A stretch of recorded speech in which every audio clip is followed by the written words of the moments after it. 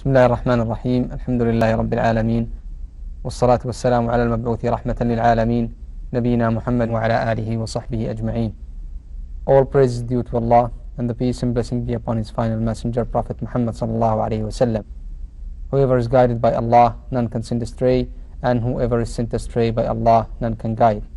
We bear witness that is none who is worthy of worship except Allah subhanahu wa ta'ala, and we bear witness that Muhammad sallallahu alaihi wasallam is His servant and last messenger. Dear brothers and sisters in Islam, Assalamu alaikum wa rahmatullahi wa barakatuh, and welcome to a new episode of your weekly program. I'm glad at the beginning of this program to welcome our guest for tonight, Dr. Zakir Abdul Naik, the President of the Islamic Research Foundation in Mumbai, India. Dr. Zakir, welcome to the program, and I ask Allah subhanahu wa ta'ala to reward you for being with us today. Brothers and sisters, as we know, Allah subhanahu wa ta'ala has sent Prophet Muhammad sallallahu alayhi wasallam with a universal message. He sent him as the seal of the prophets, not to a particular nation, not to a particular region, but He sent him for all mankind and to all regions of the world. One of the countries that Islam has spread in is India. We have a big number of Muslims in that country, and we have different cities and different regions of that country, the majority of which are Muslims. About this subject, about Islam in India, we will talk inshallah with Dr. Zakir Abdul Karim. Dr. Zakir, first we'd like to start about Islam in India in general in the present time. Alhamdulillah, wassalatu wassalam ala rasulillah wa ala alihi wa sahbihi ajmain, amma ba'd. Rabbi shrah li sadri wa yassir li amri wahlul 'uqdatam min lisani yafqahu qawli. Regarding Islam in India, as the history tells us, that alhamdulillah, the Muslims in India previously, they were on top of the world, and we have the examples of Muslims that ruled India for about 1,000 years, the Mughals, and India was the country which was top of the world at that time. But today we look up to the other Western countries like America, etc. India was far superior, and at that time, alhamdulillah, the Muslims were in power. Yes.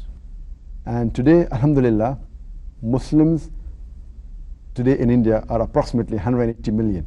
180 million. It is the second country which has the largest number of Muslims. Number one is Indonesia, which claims to have about 200 million Muslims. India is the second. India's second largest Muslim population in one particular country. Alhamdulillah. Okay. Now, how about the places where Muslims live? Are there particular places, particular regions where Muslims live in India? And the Muslims are spread out throughout India, alhamdulillah. But the percentage, total population percentage, will be approximately 18% of the whole of India. But in certain states like Kerala, the population is more, about 30 to 35%. Same with Hyderabad, more than 35% in Kashmir. And these pockets contain more percentage of Muslims as compared to the other parts of India. But Muslims are spread out, alhamdulillah, throughout India. Throughout the country. How about the da'wah activities and these things in India? What are the major things in the da'wah activities in India? MashaAllah, alhamdulillah, there is a great scope for da'wah. And as far as our foundation is concerned, Islamic Research Foundation, we are trying a level best what we can to spread the message of Islam to the non-Muslims. And for this, alhamdulillah, we have got various other means. We distribute books, and we have got a video cassette library. One of the most effective means is the cable TV network and the satellite channels. In Bombay alone, alhamdulillah, every day we show our programs to more than 1.2 million homes for 3 hours every day. In India, 1.2 million homes. We show our Islamic Dawah programs in Bombay alone, every day. Hardcore Dawah, talking about Quran, Hadith, quoting the Vedas, quoting the Bible, every day for 3 hours. I don't know of any other city in the world, whether Muslim or non-Muslim, which shows every day for 3 hours to 1.2 million homes. We have been very successful, and we are doing this for the past approximately 5 to 7 years, alhamdulillah. Okay. Is that your own TV station, or do you rent somebody else's, or you arrange with the TV station? We produce the programs, and we give it to the cable operators. And these cable operators, majority of them are non-Muslims, they're Hindus, but they like our programs so much. Initially, we had to pay them to show the programs. It became popular, it became free. Now they are willing to pay us. The Hindus are willing to pay us money to dawah on them, alhamdulillah. It's Allah subhanahu wa ta'ala's help that we're able to spread the message. We have our internet facilities, we have lectures regularly, and the various other activities that we spread and we call the non-Muslims. And we're opening gatherings where we have talks, they can ask us any questions, They can ask any question on the Quran, on Islam, and we make them feel comfortable, and they have an open session regularly at a foundation. Okay. Now the next question comes, Dr. Zakir, about the spread or the growth of Islam in India. How do you see it? Alhamdulillah, Islam spread far and wide in India. It's only after the partition that it became 180 million. Otherwise, previously, before partition, if you count the Muslims of Pakistan and Bangladesh and India put together, it will easily be about more than 450 million. So, mashallah, the growth is excellent. But after partition, the percentage has come down. And yet, alhamdulillah, there are many people accepting Islam. Or that Allah says in the Quran in Surah Isra, chapter number 17, verse number 81, وَقُلْ جَعَ الْحَقْ وَثَاقَ الْبَاطِلِ إِنَّ الْبَاطِلَ كَانَ زَهُوقًا. When truth is hurled against falsehood, falsehood perishes. Or falsehood is by its nature bound to perish. Alhamdulillah, the non-Muslims, when they hear the logical aspect of Islam and the Quran, mashallah, you find many of them accepting and coming back to the truth. Okay, any statistics about the number of people, the number of non-Muslims accepting Islam in India each year? There's no particular figures that we have, but alhamdulillah, every day there are several accepting Islam. In Bombay as well as different parts of India. Okay. How about the problems that you encounter in doing your da'wah activities? Are there any problems that you encounter? Yes, but natural, because we're living in a multicultural society, we have to do da'wah with hikmah. As Allah says in the Quran in Surah Nahl, chapter number 16, verse number 125, "Udu ila sabili rabbika bil hikmah wal ma'azit al hasna wajadilum billati ahsan." Invite all to the way of thy Lord with wisdom and beautiful preaching, and argue with them and reason with them in the ways that are best most gracious. When we speak to the non-Muslims, we have to speak with them with hikmah, with love, with affection. We should not offend them. And I always use the verse of the Quran of Surah Al-Imran, chapter number 3, verse number 64, as the master key. It says, "Ta'alaw ila qalmatin sawa'in baynina wa baynakum." Come to common terms as between us and you. So when we do da'wah with the non-Muslims, whether with the Hindus in India or the Christians or the Jews, what we do, we talk about the commonalities in their scripture and our scripture, so that even if they don't agree with it, they cannot say it is wrong, because then they'll have to say that the scripture is wrong. So this is one of the good techniques we use, and whenever we do da'wah, we quote the scriptures with references, so that it gives authenticity to our statement, not that we're pulling a fast one. And this really is appreciated by the non-Muslims, because they themselves do not know what is mentioned in the scripture. So using this strategy, alhamdulillah, we are successful in conveying the message of Islam and the true message to the non-Muslims. Now, Dr. Zakir, we all heard about the recent massacre that took place in India. What is the story behind it? Yes, the recent genocide that took place in Gujarat about 2 months back. It is one of the worst massacres that has been seen in the century. I say it is much more worse than Palestine, much more worse than Bosnia. In the past 2 months alone, there were more than 10,000 Muslims who were killed. 10,000? More than 10,000. Though the official government figure puts it at 1,000. There are other organizations and statistics, but safely you can put the figure of more than 10,000 Muslims were killed, were butchered, were burnt alive. More than 10,000. Which, if you analyze, it is nothing but genocide. It was planned, it was pre-planned, and it's mainly politically motivated. What I feel, that the common Hindus in India, they're good people. They aren't against the Muslims. You know, we live with them. They don't have animosity against the Muslims. We live with them and we stay with them together. It is only a few Hindus who are mainly doing these things for political mileage.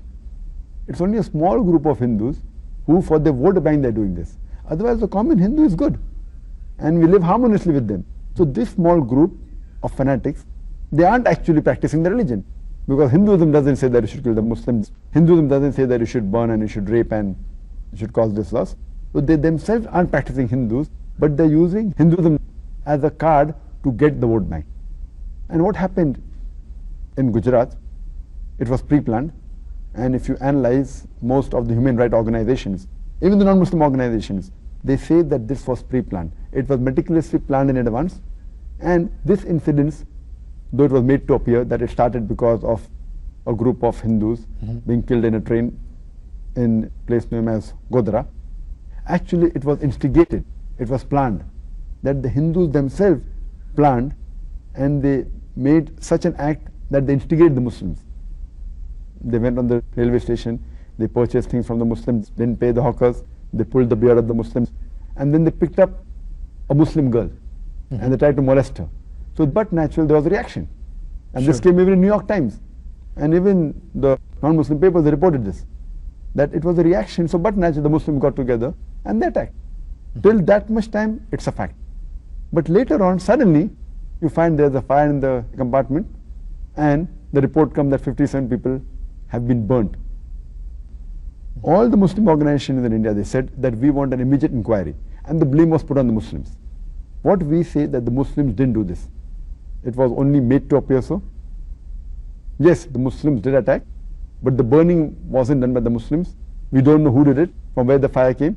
Imagine there are 4 doors to the compartment, and when fire is put, and from where the kerosene came, Allahu Alam, I mean, imagine none of the doors open. Yes. They say the doors were locked. You can't lock the door from outside, you have to lock the door from inside.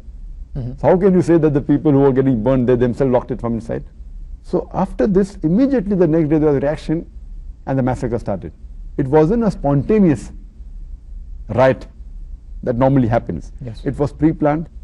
They had paid people, they paid them daily wages, they paid the poor people to attack the Muslims, and they had all the statistics and figures where the Muslims lived, and hundreds and thousands of Muslim women were raped, and any Hindu who tried to help the Muslims, even they were attacked. There's an article which came in Times of India, one of the leading papers of India, Yes.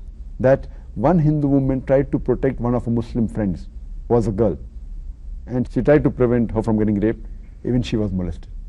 So they made the message very clear that any Hindu who tries to protect the Muslim, they too will be killed.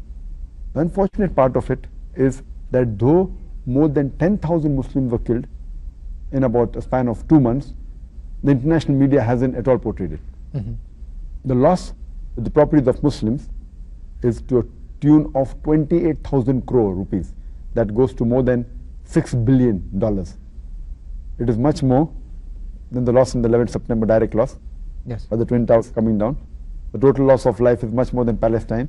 In the past 1.5 to 2 years, the figures say that about 2,000 people were killed in Palestine. But here, in a span of just 2 days, more than 5,000 were killed.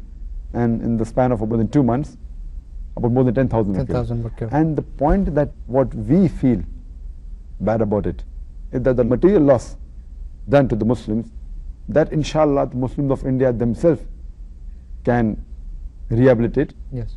The Indian Muslims living outside India, they are self, alhamdulillah, rich, they will support.